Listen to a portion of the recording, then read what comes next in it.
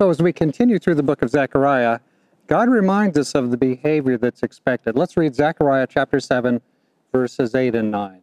Then the word of the Lord came to Zechariah, saying, Thus says the Lord of hosts, execute true justice, show mercy and compassion everyone to his brother.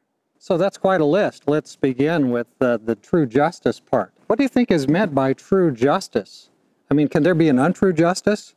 What's this modifier put on the justice part? True justice would be accompanied by the showing of mercy. True justice would be accompanied, Zechariah says, by accompaniment of compassion. You can't separate justice and compassion and mercy. They go together, or it's not true justice. It's the same with compassion. We're slow to show real compassion toward each other. You know, it's interesting, we're hearing here about mercy and justice and compassion all together, but these days we're hearing a lot about AI, you know, AGI, artificial general intelligence, or usually just shortened to AI. And the big sales point, you know, I want to sell you my product is, look, we're using AI in our product, you have to buy it. Well, so how do you use AI with justice and mercy? How do you do that?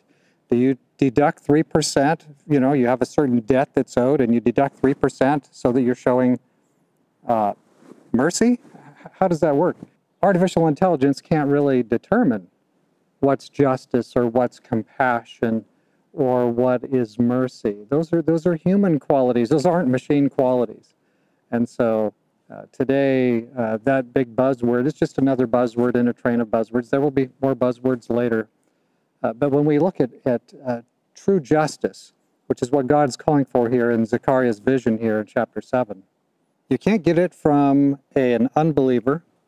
You can't get it from a machine or a computer. You can't get it really from some kind of an inhuman algorithm.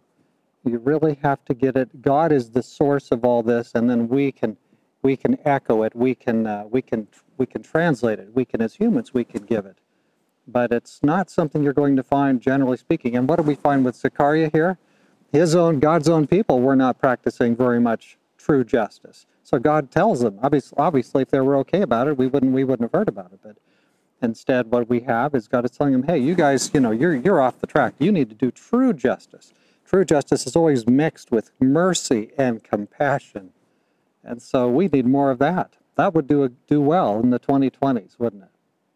So mercy and justice and compassion, they can't really be separated from each other. God puts them all together, and they're part of this really important list. Instead of treating each other with a cold exactness, we are to treat each other as persons made in God's image. I saw something I didn't expect to see the other day. It was a police officer camera, and this guy he was alone, the officer. He was handcuffing a fella. I don't know for what crime. And in the middle of he got the guy handcuffed, and suddenly the police officer began to choke on his gum, and he was really in trouble. He was going to basically choke to death right there on the spot. And the guy that he was handcuffing offered to give me the keys and I'll help. And I thought to myself, yeah, well, we'll see.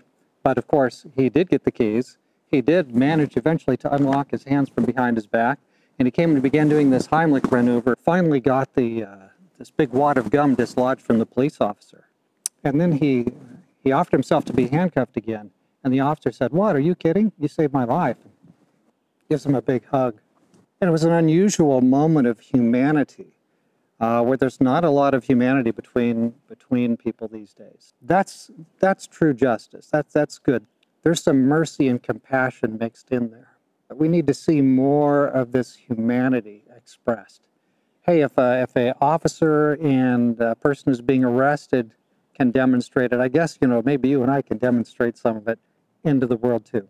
God bless you. We'll see you tomorrow morning as we're still thinking on this business. True justice, mercy, compassion, and on down the list.